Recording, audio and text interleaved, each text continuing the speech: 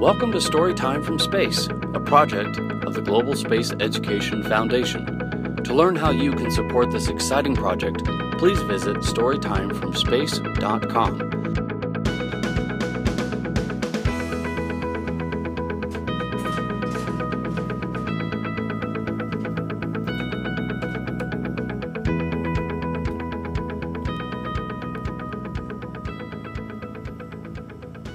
Welcome to Storytime from Space to all of you kids in school, at home, at your local library, or wherever you may be. I'm Joseph Acaba on board the International Space Station, and right now we are in the Japanese experiment module. Behind me is a small airlock that allows us to move equipment out of the space station and into space and to bring the equipment back in. Our story today is called Notable Notebooks, Scientists, and their writings.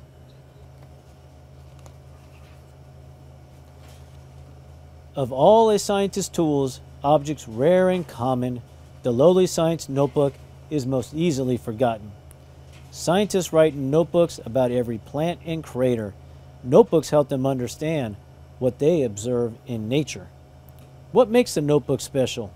It's a place to think and dream, to write down your thoughts and questions about all that you have seen. If you find a science notebook, open it and have a look. You will surely be amazed by what's inside this book. Reading such a notebook is a great way to explore. We can learn so many things from those who came before. Don't believe me? Then let's go. Let's travel through time and see how important one notebook just might be. Let's visit Galileo back in 1641. He drew inside his notebooks planets orbiting the sun. His notebook was a model of thinking that was new. His ideas, though quite correct, were not a welcome view.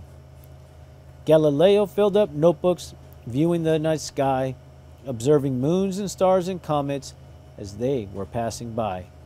Galileo's evidence helped imaginations roam. Other famous scientists looked at things closer to home. Isaac Newton was a genius. He truly did it all.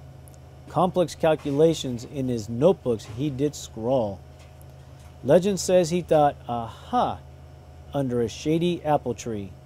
Whatever's true, he did define the theory of gravity. Measurements and data convey the greatest wonders, and Sir Isaac Newton's notebooks contained lots and lots of numbers. Math's a part of science no matter what you do, but other things like drawing can help you learn it too. Beatrix Potter was an author. She loved to write and draw, but she also was a scientist who recorded what she saw. Insects, rocks, and fungi all graced her notebook pages. The detail in her drawings is a treasure for all ages. Wow, look at those. That's a great drawing. Miss Potter used her talents to answer her own query. Sketching helped her understand the fungi's life quite clearly. Notebooks can be valuable to organize and review. They also are essential when describing something new. On the rooftop of a bank, Maria Mitchell could be seen, peering through her telescope as part of her routine. On a clear October night, something caught her eye. Could it be a bright new comet she saw zooming by? Indeed, it was as she had thought, a great discovery. Miss Mitchell, with her careful notes, helped all the world to see. Notebooks aren't just for notes. There's more that you can do. Scientists plan experiments and then conduct them too. Did you know that insects hear? Surprising, but it's true. Before Charles Henry Turner, it was something no one knew. Dr. Turner studied ants and bees in all the ways they act. His experiments uncovered things we now accept as fact. Cockroaches, we know, can learn. Bees see color patterns too. Without Dr. Turner's notes, We think that insects only flew. A notebook is a place to plan experiments or tests and also to see patterns in what data could suggest. High atop a craggy peak with a notebook and a pen, Dr. Lonnie Thompson surveyed Peru once again. He studied where a glacier lay, then looked back in his book. A single glance at early notes was all that it took. This glacier is retreating. There's no doubt at all on that. The world has gotten warmer since the last time I here sat. Scientists craft explanations. They find the missing link. Good thing that in a notebook, one can reflect and think.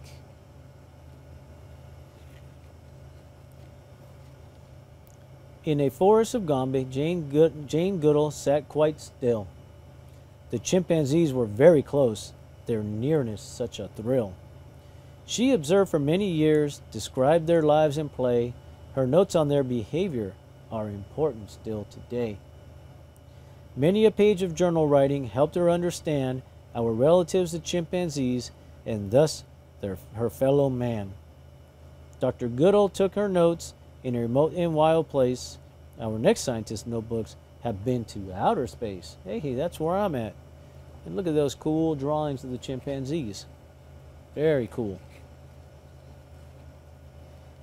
Ellen Ochoa is an astronaut and a brilliant engineer. On 4 short missions out to space, she explored a vast frontier. Dr. Ochoa used her notebooks to describe her NASA missions. Another set of notebooks fulfilled other great ambitions. Notebooks hold the story of her various designs.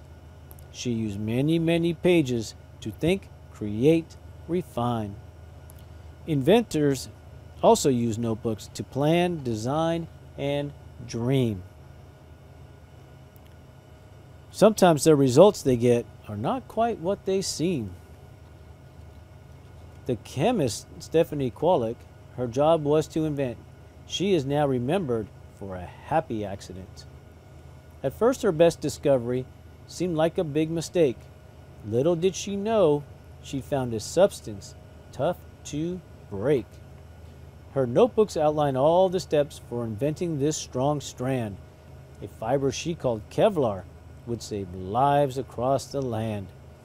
Making sense of data can be difficult to do, but if you keep on trying, then you might find something new. And if you didn't know, Kevlar is a super strong nylon fiber, and because of its strength to weight ratio, it can be stronger than steel. Wow, that's crazy. Some of the things that Kevlar has made possible include body armor, tires, boats, and airplane wings. Charles Darwin wrote in his while sailing on a boat, and you need to use a mirror to read what Da Vinci wrote. That's cool. Mary Curie's findings helped develop the X-ray. Did you know her notebook is radioactive still today? No way. Their studies may be different both in subject and in style, but the modest science notebook has been essential all the while. Gregor Mendel, Albert Einstein, Rachel Carson too, they all relied on their notebooks. Now what about you? You can start your own science notebook, and here's how. First, choose a notebook. It doesn't have to be fancy or expensive. Even just some paper stapled together will do. Your notebook can have lined or unlined paper, or even graph paper. Whatever you like best will be fine. Second, decide what you like to study. Maybe you'd like to watch birds or sketch pictures of flowers. Maybe you'd like to try experiments with liquids or look at pond water through a microscope. Whatever you do, your notebook is a great place to record what you are studying. Third, write about your findings and wonderings. Observing and drawing pictures often aren't enough to understand what you see. Writing about what you find can help you understand it better. Share your work.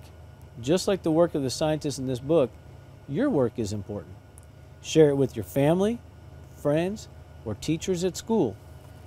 And you can see the different examples of notebooks and how yours might look. So the scientists profiled in this book are a diverse group of men and women who have studied many different branches of science throughout history. And if you like, you can learn a bit more about them on the next couple of pages. Thank you for joining me for Storytime from Space. I hope you enjoyed our story today from the International Space Station. Join us again soon for another book, reading, or for one of our science experiments. Goodbye. Thank you for joining us for Storytime from Space. We hope you enjoyed our story today from the International Space Station. We hope you'll join us again soon for another book reading or for one of our science experiments. Until next time, we look forward to reading together again soon.